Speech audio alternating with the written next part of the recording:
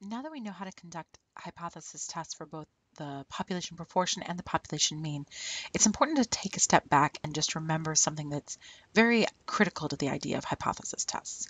And that is that not all hypothesis tests actually create actionable differences in real life. In other words, there's a difference between being statistically significant and practically significant. All right, so when a result has a small p-value, we say that it is statistically significant and we reject the null hypothesis, right? That's what we've been doing in these two sections. But that does not always mean that the result is important, right? Real life important. So let me give you an example. At a large company, employee satisfaction is measured with a standardized test for which scores range from 0 to 100. The mean score on this test was 74. The company then implemented a new policy that allowed telecommuting so that employees could work from home. After the policy change, the mean score for a sample of employees was 76. Ooh, big difference. All right, so in order to determine whether the mean score for all employees, mu, had improved after the new policy was implemented, a hypothesis test was performed.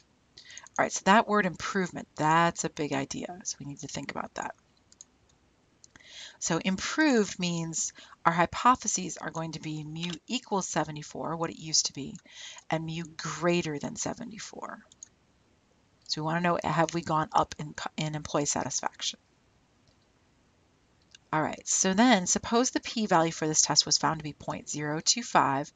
Is this result statistically significant at the 0.05 level? Now, 0.05 level, when they say that, what they're saying is that alpha is 0.05 and the p-value is 0.025. So there's your p-value right there. Explain. All right, so if your p-value is less than your alpha, you reject the null hypothesis. Just as a reminder, I've hold up the inferential statistics sheet here. You reject H0 if your p-value is less than your alpha.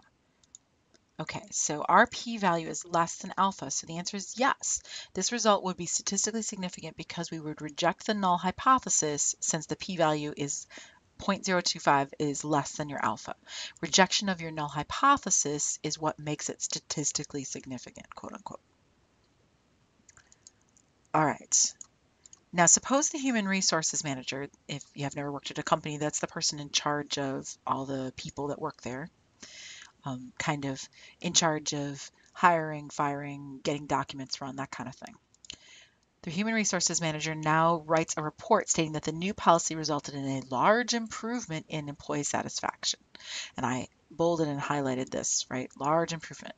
Explain why the human resources manager is not interpreting the results correctly. Well, let's think about this. We went from 74 to 76. Right? It's not like you all of a sudden turned your workplace into Google. You know, everybody's got slides and, you know, beach ball, volleyball for breaks. We don't have that. So we've improved it slightly. It was statistically significant. In other words, we were able to reject the null hypothesis. But it's such a small change in score that it doesn't really have any practical significance for the company. Right? The company isn't all of a sudden going to be drawing in lots of workers because of their large improvement, right? That's just not going to happen. They didn't all of a sudden transform into a different company. So it's a small difference in reality from 74 to 76. Even though it was statistically significant, it's not practically significant. It doesn't really mean much for in real life to this company. All right, so let me just put this another way to you. And sometimes when people look at data, they can lose the forest for the trees, if you will. So the forest being the practical significance. What's the real life implications of this? The trees being every little hypothesis test you run. And there are companies, organizations, universities, colleges, hospitals that all look at data and they run a lot of tests on that data. And sometimes they lose sight of the fact that if they have a statistically significant result, that doesn't always mean that they have a large effect in the real world. There, and I just added that a little bit. So reality is the forest, right? Practical reality, right, is the forest. And then statistical significance is your trees. And you don't want to lose your forest, the vision of your big forest for fear of dissecting every little tree. By sitting there and focusing in on every little test, you get so bogged down in the statistical test that you lose sight of whether there's a big impact from the study. Don't do that, right? A small difference in reality means it doesn't have a lot of practical significance. So when a result is statistically significant, all we can conclude is that the true value of the parameter is different than the value specified in the null hypothesis. That's it. We cannot conclude that the difference is large enough to be important. In other words, it might not have a very great practical significance, real life significance for us.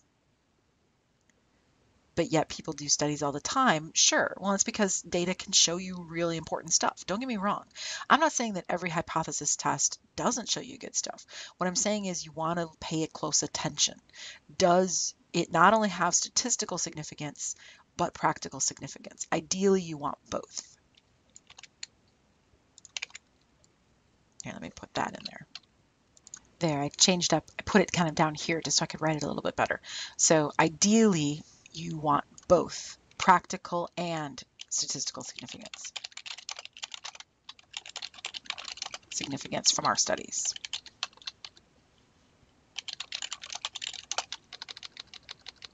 There we go. Now keep in mind, this is a broad idea that actually applies to all our hypothesis tests, not just the ones in chapter 10, but chapter 11, 12, and so on. There, and I just added that bit as well. So this is not just true for chapter 10 and just the first 2 tests you've learned. This is true for all tests in general. There, I even added in general. All right, we're done with that. We'll meet back here to do the next example in the next